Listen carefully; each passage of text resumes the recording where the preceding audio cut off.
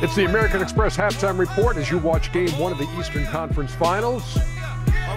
And as always, big throng out there at the Deer District outside Fiserv Forum. Giannis skying for 2 of his 14. And the Bucks with a 5-point lead over the Hawks here in Game 1. We welcome you to Studio J here in Atlanta. Ernie Johnson along with Charles Barkley, Kenny Smith, and Shaquille O'Neal. Before we get to the pictures, Chuck, just to break down the first half for me. 5-point Milwaukee lead. Well, I think Milwaukee's not playing, to me, like this Eastern Conference Finals. They're playing this like this just a regular season game. And I see Giannis still got a couple of those bad habits. Well, he brings the ball up the court. That drives me crazy. If I'm Drew Holiday or Chris Middleton, I said, no, they're just going to build a wall. You're going to get the ball. We're only going to give you the ball below the free throw line. Because you see, every time he goes down low and makes a move, he either gets a layup, a dunk, or he gets somebody a wide on three because they got to come help. But he got a really bad habit, man, of trying to bring the ball up or go 1-on-5.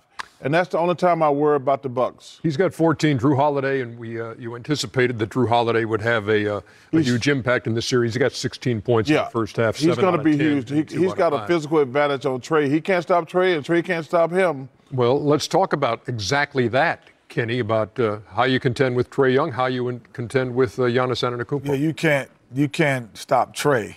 Well, I see you, Chuck. I see you. You're on camera with me right now. You're leaning. You're leaning, Chuck. You're leaning, Chuck. You're leaning, Chuck. You're leaning, Chuck. You're leaning. I can see you in my right on camera, man. Like you're on camera leaning. But, you know, we're talking about how do you defend these two guys, and they're very difficult to guard because of things that they also have learned over the years on what to do differently, especially Giannis. So now if you have Giannis right here on the top of the thing, you're saying, well, how do I guard? Freeze him here, freeze him here. Up when you say I'm going to back off him, then all of a sudden he can see the floor and becomes a better passer. He becomes a better passer because there's no defensive pressure on him, and he finds Middleton for the layup. Again, you throw it to him out here again at the top of the circle, same spot, freeze it here. And you say, Capella, I'm going to sit in the lane on you. So he goes, you know what? I don't like that. I don't like to do that. I'm not trying to shoot this three. I'm going to back it up. I'm going to take up the space, and then I'm going to come at you full speed, and then I'm too long, too athletic, and too good for you to guard me like that. Trae Young, again, freeze it here. The Hawks do a good job of saying we're going to do single and double picks out front. And if you go under, Mr. T, hand down, as Mark Jackson would say, man is down. You cannot go under the screen. Freeze it again. And now we say we're going to have double picks. Same play, but now we're going to have 2. So Bobby Portis and Lopez have to make decisions. Now that's going to free up Capella, and he's going to forget the lob, you get the under-scoop pass. So they go single or double up top, which is going to cause difficulty. Those two guys have read the offensive. But let me tell you something. That's really what Bud's got to make a coaching adjustment. He got to take Lopez out the game and go with Portis. He's got to go. He's got to take Lopez out the game. And put Giannis at 5. Put Giannis at 5 because Lopez ain't giving you enough to be out there. Because Trae's gonna get that every single time. Yeah, but if you're watching the game. Oh, Axel was watching the game. Let me finish before you get knocked out. Let me finish. You've knocked a lot of people out lately. If you're watching the game, they switch everything. So I saw a couple of times where they had Giannis on them.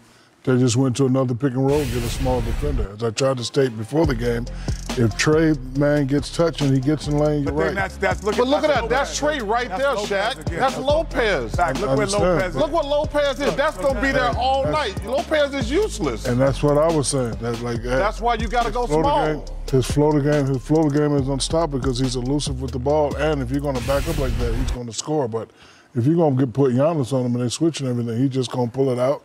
Go to another pick. No, but I'm saying, Shaq, Lopez is just bagging down there. He's not doing anything.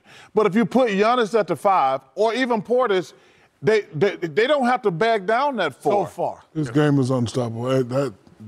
Everyone's saying it's unstoppable. We're saying you're going to make it much more difficult. That's not difficult at all. You know why it's right now? You know why it's ineffective? I can do that. Because Lopez is backing up into the lane. Because the mighty Bucks, who is the heavy favorite, is only up by 5 points. So Trey, We're talking about that particular play. Lopez is useless against that play if he's just going to keep backing up. Young's got 25 in the first half, third time this postseason. He's had at least 25 and a half.